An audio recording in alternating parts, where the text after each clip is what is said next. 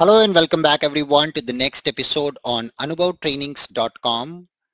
Today's topic on SAP BTP is how do you solve the invalid grant or user authentication field issue in BTP account? Many of you are facing this common problem. You have just created a fresh SAP BTP account and now you're trying to log in to your SAP BTP Cloud Foundry account or BAS Studio right away after creating a fresh account with a password. You will be wondering why is your password which you just provided, just created a fresh account is not working anymore. What has gone wrong? So let me show you the reason behind that and how do you solve the problem. If you feel this video is going to help you, please hit the like button.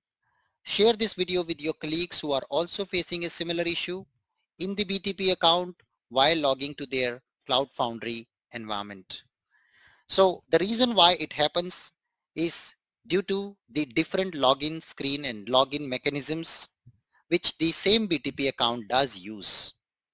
So usually when you create a fresh BTP account, you get the very first screen as SAP ID service screen.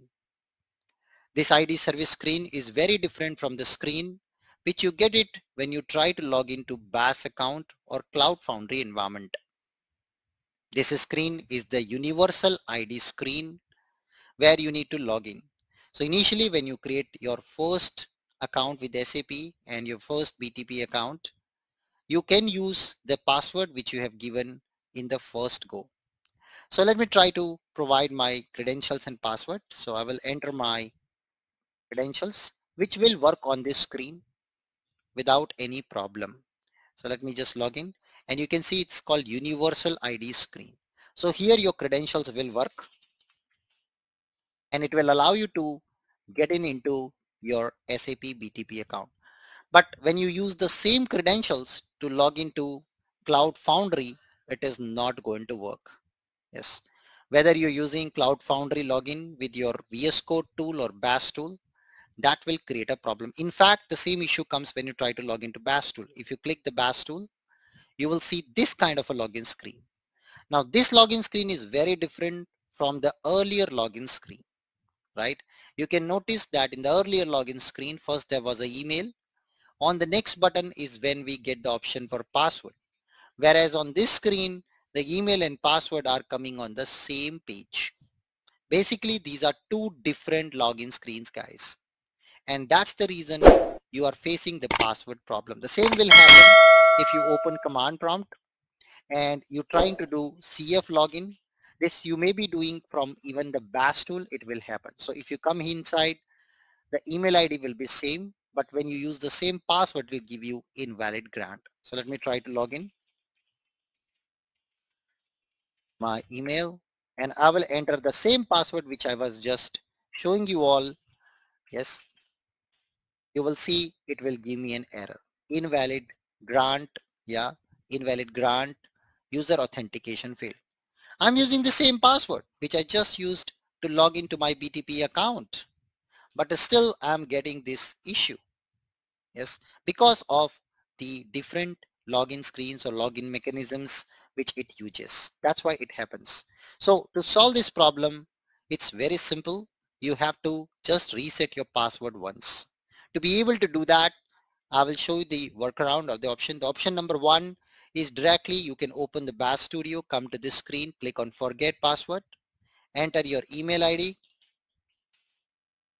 and it will send an email to reset your password.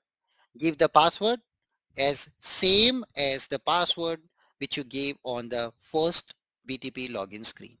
Option number two, if you're using the Cloud Foundry plugin to login, you're getting this, then you can also do CF login --SSO, enter, and now you're going to get a link to launch the authentication. So you see temporary authentication code from this link. So just click this link, control click this link, it launch this temporary authentication window and you can go to default IDP and here you click on forget password. Enter your mail ID and trigger the mail for resetting your password. You will receive an email from SAP to reset your password. Yes. And by choosing that email to reset your password, eventually you will be able to get the reset done. Yes.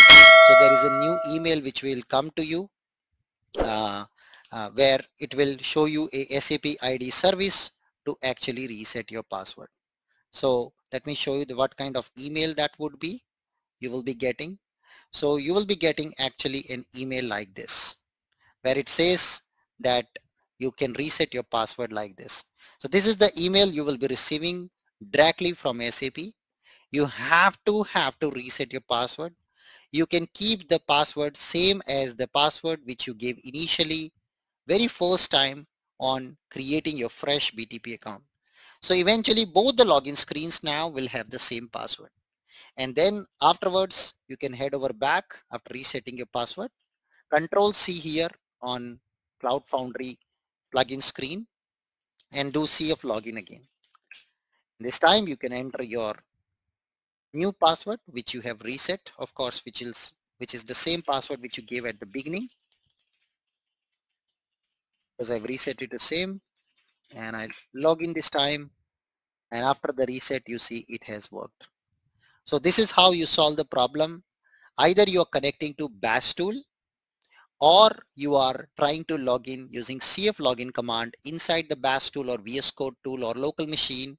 You're getting password authentication issue.